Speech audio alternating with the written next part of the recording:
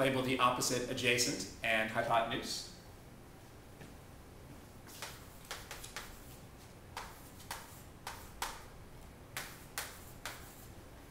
Okay, now we're ready to introduce sine, cosine, and tangent.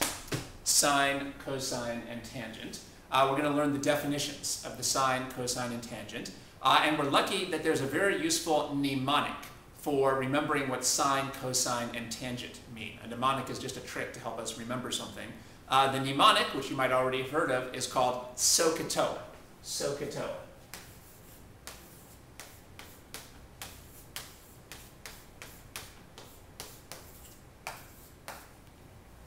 For some reason, it's very easy to remember that mnemonic, SOH CAH TOA.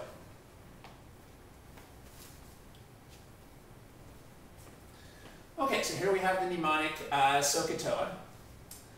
Let's see how that helps us to remember what the sine, cosine, and tangent mean. Well, what this stands for is that the sine is the opposite over the hypotenuse. The cosine is the adjacent over the hypotenuse. And the tangent is the opposite over the adjacent.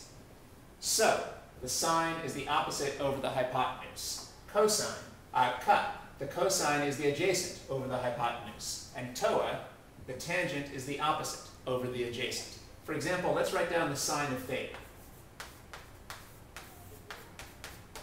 Well, so, sine is opposite over hypotenuse. The sine of theta is the opposite side divided by the hypotenuse. How about the cosine? The cosine is the adjacent over the hypotenuse.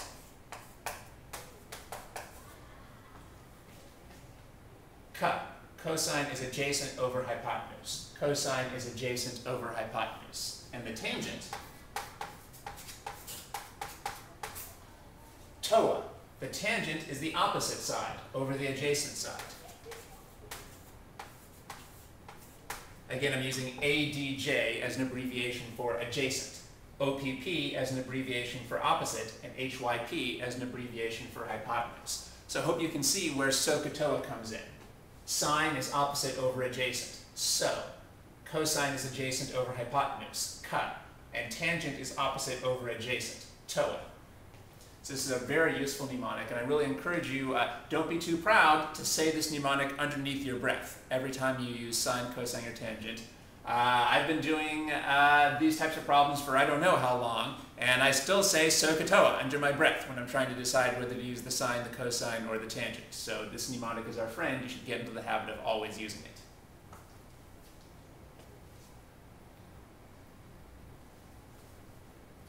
All right, so now we've defined what we mean by the sine of theta, the cosine of theta, and the tangent of theta. And we've seen how we can use the SOH CAH TOA mnemonic to help us pretty easily remember. So you can see sine, cosine, and tangent are all ratios, or fractions. And SOH CAH TOA reminds us what to put on the top of each fraction and what to put on the bottom of each fraction.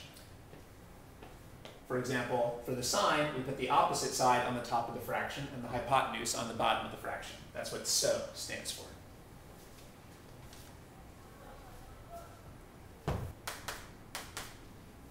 So let's try to find the sine of theta, cosine of theta, and tangent of theta for this triangle.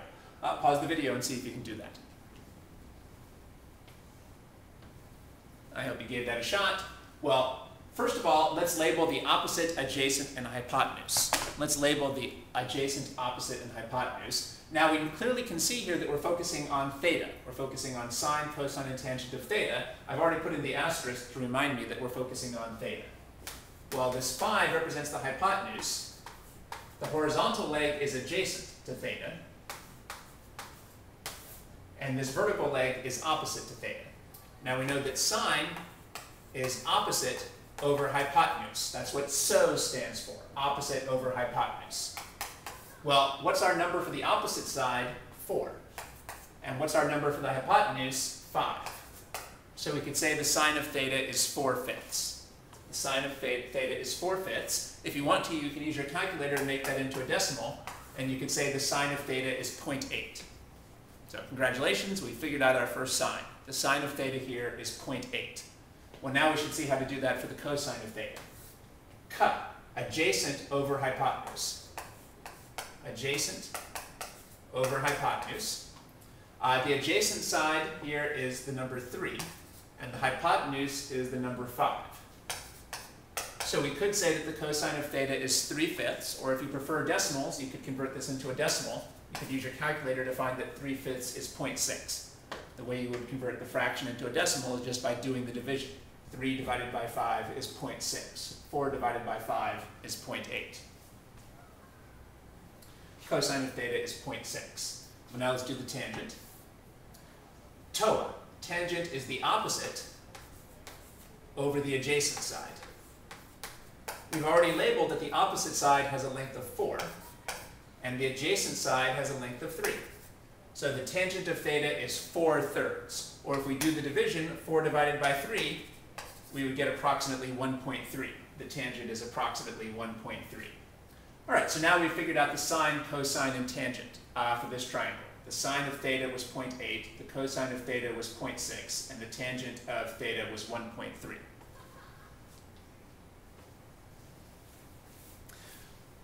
As I usually do in my video series, I'm trying to model on the board the notation that I think that a beginning student should use. So I'm intending these videos for people who are having difficulty using trigonometry, or who are just learning trigonometry. Well, if you're having difficulty or just learning the material, you should be trying to use the same notation that I'm using. For example, label the angle that you're focusing on with an asterisk. We're not focusing on this angle up here, we're focusing on this angle. How did I know? Because I asked you for the sine of theta, and theta is down here, so label that with an asterisk. And then I would encourage you to physically label the hypotenuse, the adjacent, and the opposite sides. Actually write down which side is the hypotenuse, adjacent, and opposite sides. And then when you're figuring out sine, cosine, and tangent, don't just plug in. Instead, start by writing the general formula. Notice how I started with the general formulas, opposite over hypotenuse, or adjacent over hypotenuse, or opposite over adjacent, and only then did I plug in. So I encourage you, when you're doing these problems at the beginning, to try to imitate on your own exactly the notation that I'm using. That's the way to learn the material the quickest and to avoid careless mistakes.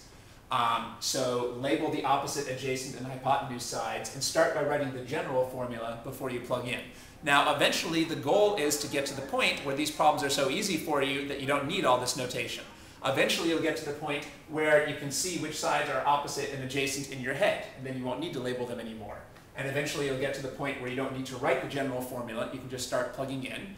But until you do feel comfortable with the material, if you find that you're making mistakes or just careless mistakes, I encourage you to use the notation that I'm showing in the videos. And then eventually, when you start to feel more comfortable with the material, you can start to skip steps and use less of the notation.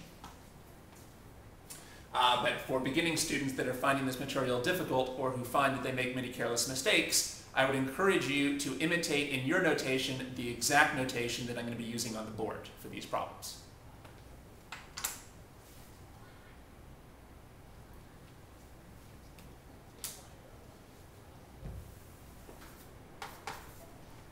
Please pause the video and try to find sine theta, cosine theta, and tangent theta.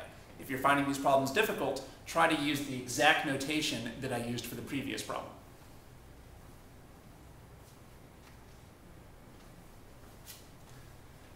Again, if you find these problems challenging, I encourage you to use the same notation. If you were going to do that, your first step would be to put an asterisk here, to remind yourself that you're focusing on this angle of theta.